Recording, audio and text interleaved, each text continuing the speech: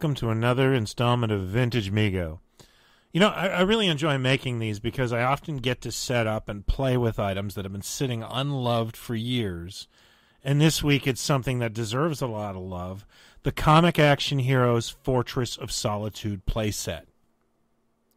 This set was introduced in 1976, and the entire purpose of the Comic Action Heroes was for Mego to create more interesting and detailed environments for the superhero characters. At this reduced scale, they could do things not physically possible for the 8-inch World's Greatest Superhero characters. Comic Action Heroes do appear a bit crude when compared to action figure lines of the late 1970s, but it's important to note that they were some of the first 3 3/4-inch figure lines out on the market. Following Fisher-Price's amazing Adventure People line that debuted in 1975, many toy makers jumped on the 3 3/4-inch explosion that year to follow. Mattel launched the Heroes in Action and Space 1999 3 3/4 sets. Tonka did their own version of the Adventure People called the Play People, and Mego launched the Comic Action Heroes.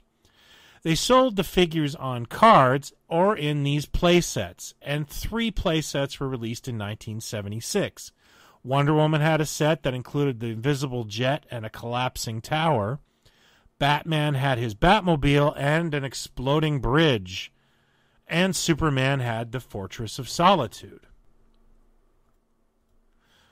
The Marvel characters got something called the Mangler, and I'll get into that in another video as it's one of my favorite toys. All of the packaging for this wave was done by Neal Adams Continuity Studios, and it's rightly gorgeous. All of the play sets were tied together with something called the Comic Activator. This is a cartoony plunger and dynamite system that sadly never really seems to work anymore. Mego offered the Comic Activator separately on their order forms, but it didn't make it to market. The only place that may have gotten it on its own is Germany, but we've never seen one in the actual package. The first thing I want to say about this incredible set is that it really isn't the Fortress of Solitude at all, but the Hall of Justice based on the Superfriend cartoon, as designed by the amazing Alex Toth. So why didn't Mego just call it the Hall of Justice? Because in 1976 they made a Hall of Justice playset for the World's Greatest Superhero line, also with gorgeous Neal Adams artwork, and I guess they just didn't want confusion in the marketplace. This is, without a doubt, one of the nicest playsets Mego ever made, and there are a few different variations of it. Mego actually made 2 different versions of this set. There is noticeable differences in the wall components. Even the levers on the later version actually move as opposed to the hard fixed levers in the original version. This is important to notice if you're ever trying to piece the set together using parts. These parts do not fit together. They have different locking systems. Even the sticker graphics are different on the 2 different versions, just mildly. I can't tell you which version or variation is rarer. I can only tell you I prefer the later version. It's got nicer detail, and it just kind of looks better than the original. The other variation is the furniture itself. Sometimes you get red chairs, other times you get white.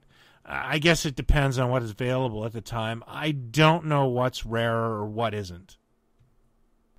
One of the funnier Easter eggs in the set is the screen features an image of Superman standing with Hawkeye, Quicksilver, and Scarlet Witch of the Avengers. A keen-eyed Mego Museum member pointed out to me that this is because someone in the Mego art department traced Superman over Captain America from an Avengers cover. It's hard to believe in this age of geek culture that there was a time when adults couldn't discern DC from Marvel, but this is what happened. Also, this got approved by DC licensing. The point of this set is that the Penguin, one of the 2 DC villains in the Comic Action Heroes line, is trying to break into the Fortress of Solitude with the Comic Activator. He destroys the vault door, totally surprising Superman, who I assume beats him up and takes him to jail. I mean, he's Superman. The Fortress playset was released in 3 countries, the United States and Canada and the UK, where Grand Toys and Denny Fisher released it respectively. The Denny Fisher and Grand Toys boxes are much smaller than the US box, and of course, they always seem to be the second version of the set.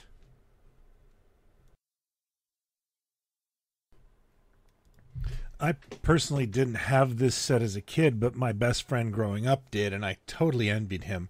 Although I do remember staring at that picture of Superman with the Avengers and going, what is that?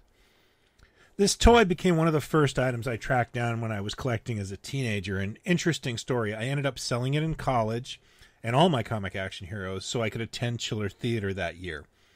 I sold to a collector by the name of Lou, and because of his $220 purchase, I was able to travel to New Jersey, and I bought a bunch of stuff, and through a series of circumstances, some of that stuff introduced me to the woman that would later become my wife. About 20 years later, I'm on the Mego Museum, and I discovered that same Lou was a guy I knew on there. And when I told him the story, he sent me the remaining piece from that collection, which is this Superman here. Lou passed away unexpectedly last year, and I'll forever be reminded of what a kind soul he was. And this Superman, I will never sell him. I really appreciated him, and I miss him.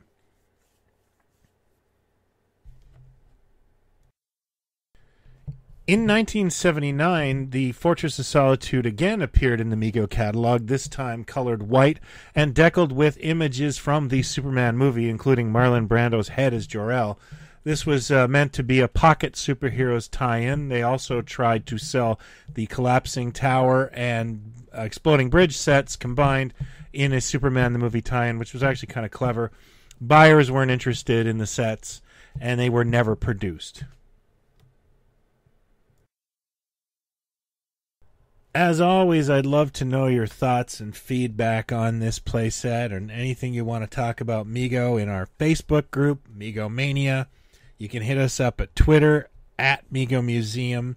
Of course, we have a forum on our website, megomuseum.com. And, in these YouTube comment sections, I'm always welcome to hear it, and I really appreciate the feedback and kind words. Let me know what you think. Have a great one. See you next week.